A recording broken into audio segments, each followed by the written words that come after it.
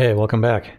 Today, I want to continue on from my previous video where I showed how to apply a decal on a flat surface using the shrink wrap modifier. But now I'm going to apply a decal on a curved surface by adding it into the object's material. So here I have a cylinder, and if I go to the UV workspace, you can see my UVs. And over here in the shading tab, you can see that I have a simple material set up with a color map, roughness, and normal map. So the first thing I need to do is bring in my decal.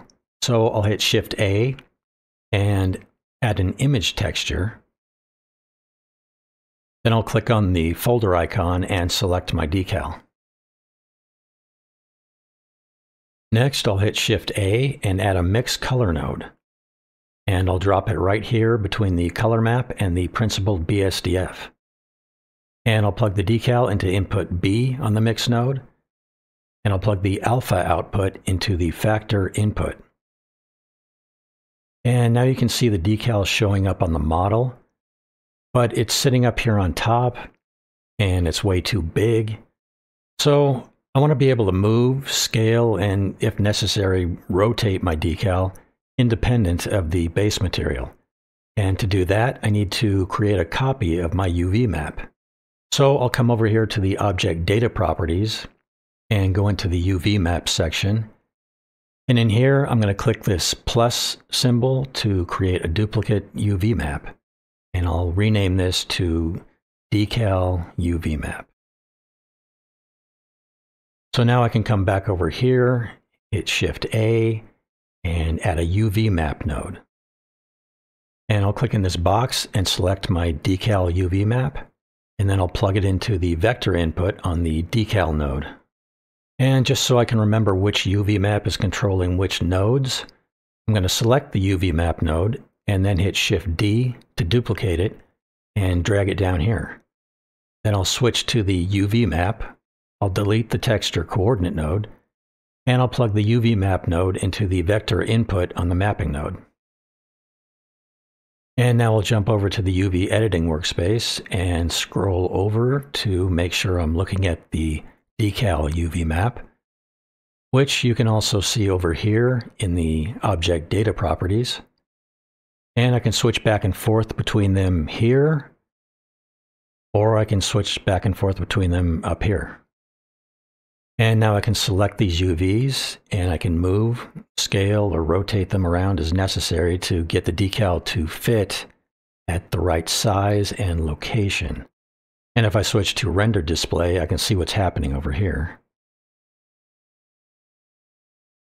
But the decal is really big and stretched out, and it looks like there's a problem here, so I'll jump back over to the shading tab and I'll hit Shift A and add a mapping node. And drop it between the decal UV map node and the decal node. And now I can change the scale to make it smaller and adjust it so it's looking more proportional. And that's looking a lot better. But you see it's tiling across the face of the cylinder, so I'll come over here to the texture node and change this from repeat to clip. And now I just have this one instance of the image.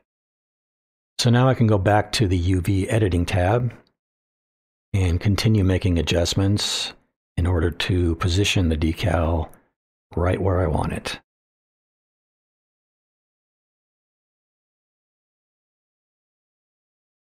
And now I'll jump back over to the shading tab, and it's looking pretty good. It's getting some dirt over the top of it, and it's picking up the roughness and normal information too.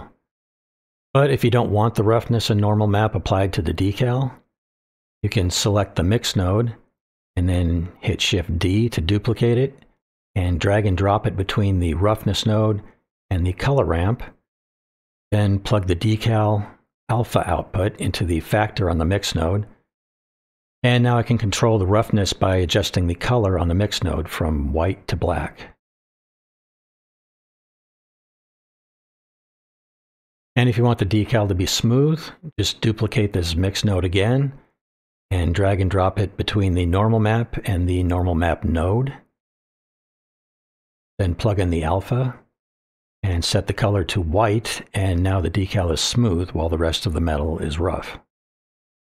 But that's not what I want, so I'm going to hit Control-Z to back up and get back to where I was before.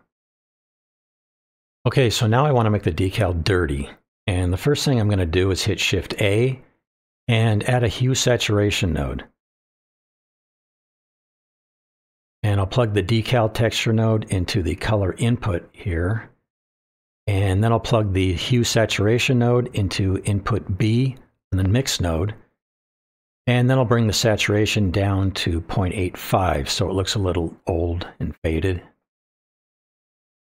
And now to make it dirty, I'm going to add several nodes. I'll add a noise texture, a color ramp, a mapping node, and a texture coordinate node. And I'll also add another mixed color node. And now on the texture coordinate node, I'll plug the object output into the vector input on the mapping node. And I'll plug the mapping node into the vector input on the noise texture node. Then I'll plug the noise texture factor output into the factor input on the color ramp. And I'll plug the color ramp color output into the factor input on the mixed color node. And then finally, I'll plug the mixed color result into input B on this other mixed color node. And now you see my decal has disappeared. So I'll plug the hue saturation node into input B on the mixed color node. And now my decal is back. But it's looking really faded and gray. So now I need to start adjusting these settings here on the mapping node, the noise texture, and the color ramp. So I'll start with the noise texture. I'll set the scale to 2, the detail to 15, and the roughness to 0.8. And now I'll adjust the sliders on the color ramp until I see the noise start to break up a little bit. Maybe something like that for now. Next, I'm going to adjust the scale on the mapping node. I'll set X, Y, and Z to 5, and that's looking better. But if I change the Z setting to 1, you can see I start getting some streaks happening, like the dirt is dripping down the decal. But that's a bit much, so I'm going to set it to 3.5, and I think that looks good. But now, I don't want it to be gray. I want to introduce some color to the dirt, so I'll hit Shift-A and add an image texture. And I'll click the folder icon and select the image texture I want to use.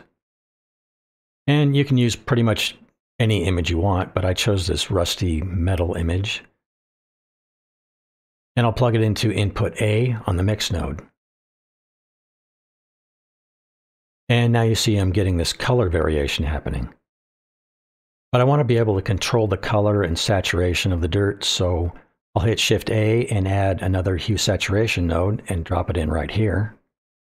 And now I can change the color. If I set the hue up to 1, now I'm getting this toxic bluish green color. And I'll bump the saturation up to 1.5. And then if I set the hue to 0.25, I get this purple color. So that's something you can play around with, but I'll set it back to 0.5 for this reddish brown color.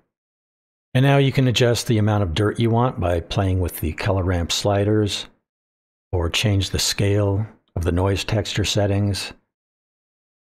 And I'm going to add a mapping node and plug it in here and set the X, Y, and Z values to 2.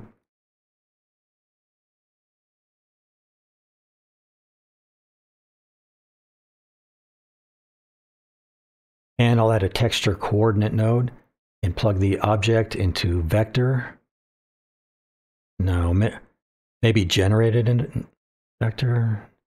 No, that's right, I have UVs. I need to plug the UV into vector. There we go. So that's looking pretty good now. And you can try out various different image textures until you get the look you're going for.